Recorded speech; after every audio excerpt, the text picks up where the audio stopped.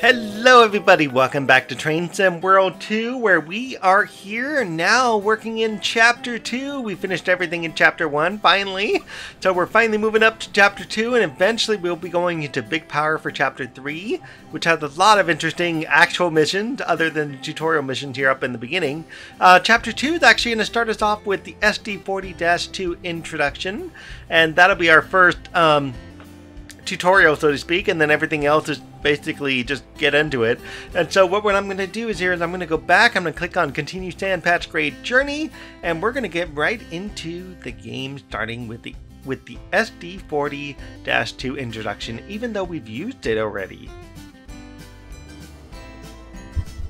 This is a special duty Type 40 locomotive built by the Electromotive Division of General Motors.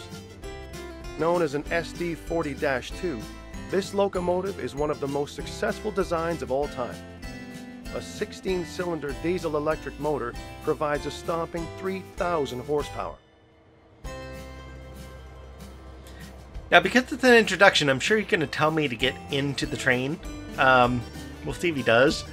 But I'm totally expecting that to come in any second now. But yeah, the first off, there he goes. Walk over to the locomotive as indicated. Yeah, so basically we're going to be climbing on the locomotive. I believe this is the one that jams up and freezes up. So let me go see what happened. Yes, track safety. You tell me this after, what, 6, 7 missions now? Goodness, or is it 9 missions? Oh no, yeah, 7 missions. It was definitely 7 missions. So let's go inside this engine. Make sure our brake is released. Of course we can't do anything. Open the cab door and proceed inside. We have this wonderful gentleman here teaching us how this train runs. To take control, you'll want the engineer's seat. Head over and sit down. Oh, by this point, you can't get out of the train. You basically are locked in. Well, actually, this door can open. But you're basically locked in for the most part. Once you sit down in this train, you're stuck. Safety always comes first on the railroad.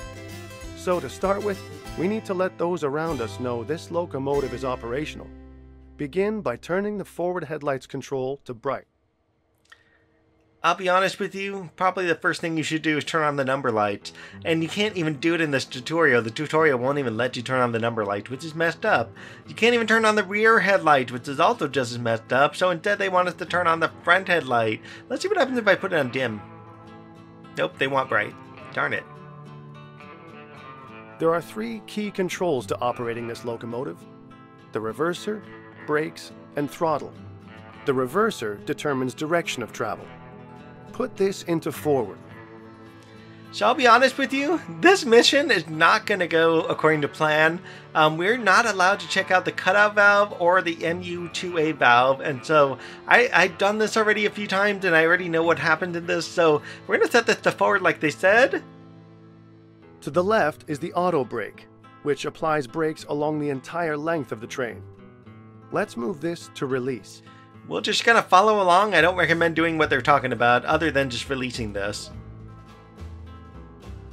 We're about to move, so make 2 blasts of the horn to alert anyone around. Remember, safety first. Now, supposedly, it says here, according to our brake pipe, it says this is already set to the MU2A valve here, and this is set to lead or dead, and this is set to freight, according to this, but I don't think that's actually accurate, so let's blow the horn. Now add some power. And we're only going to do notch 1, we're not even going to try to do anything else. Let's see what happens from what they tell us to do next. This train just to start moving over that 15-mile-an-hour zone up there, and then at some point the train will get stuck.